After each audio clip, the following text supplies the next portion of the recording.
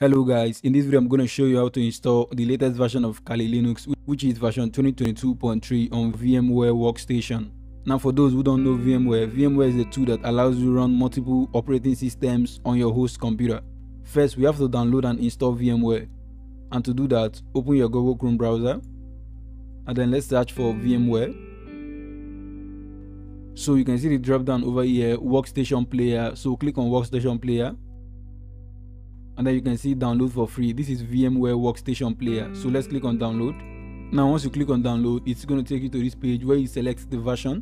So you go with the latest version, which is version 16.0, and then you can see the release date, which is July 21st 2022. So let's go to download over here, and then you can see over here VMware 16.2.4 for 64 bits, and this is for Windows based PC, and this is for Linux. So we are going with the one for Windows. You can also see the size, which is 584 megabytes. So let's download. While it is downloading, we also need the Kali Linux file that we are going to use for this installation. So search for Kali Linux, and then you can see the first page over here, Kali Linux penetration testing. So click on it. Now click on download button over here, and it will take you to this page where you can select the machine you're on. So you can see over here, we want Kali Linux for a virtual machine. So you click on virtual machine over here, and it is going to take you down here, and this is where you're going to see the machine we are installing to. So you can run Kali Linux on VirtualBox, which I made a video on earlier, and you can also run on VMware, which we are going to use for this test. Now we are going with the VMware 64 bits.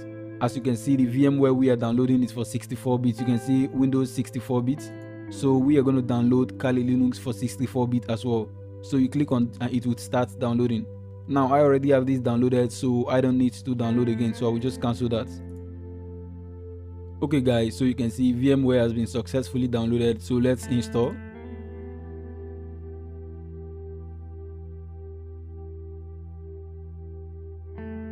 Now click on next, accept the terms, next, next,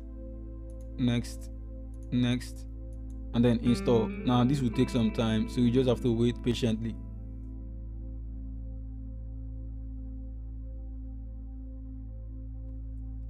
So guys, VMware has been successfully installed. You can see our VMware Workstation 16. So let's finish. So now you can see VMware Workstation on my PC, and I can open this program to start. Okay, so we are using the free version. You can see use VMware Workstation 16 Player for free for non-commercial use. So let's continue. Finish.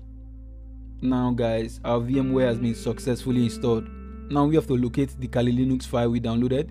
So let's open up our file explorer, and this is the Kali Linux file. You can see over here Kali Linux 2022.3 VMware AMD 64. So let's extract that.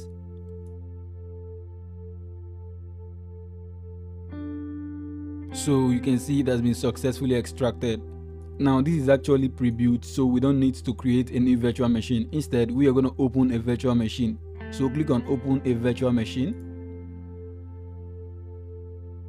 and then locate the folder we just extracted. So let's go to download, and then you can see the folder over here, Kali Linux 2022.3. So you just have to locate the same way it appears on yours, and then you will see just one file here. Now if you open the file on your file explorer, you can see there are lots of VMDK files here, but it would locate on one VMDK file, and that's the file it's going to use for installation. So you can see Kali Linux AMD over here. You can see VMware virtual machine configuration. So let's close this, and then you can see it has been selected. So let's click on open. So we've successfully added Kali Linux 2022.3 to our VMware. Now let's click on play virtual machine, and you can see our machine is up.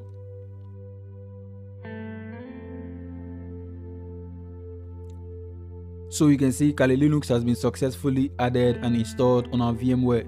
Now the default username and password is Kali. And then let's log in. So you can see guys, Kali Linux has been successfully installed on our VMware. Now I made a video on how to change the default username and password for Kali Linux. So you can check the link in the description, and that may be helpful. If you watched this video to this moment and this was helpful, kindly hit the subscribe button and turn on your post notification. Thank you for watching, and I will see you on the next one.